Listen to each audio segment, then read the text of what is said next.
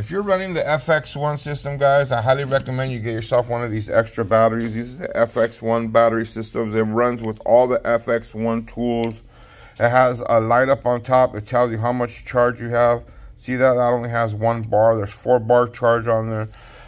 What I like to do is set it up inside here and let it charge up. That way, when one of my low pro, these are my 4 low pro machines I have.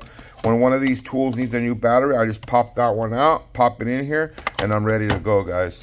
The FXONE battery system, highly recommend.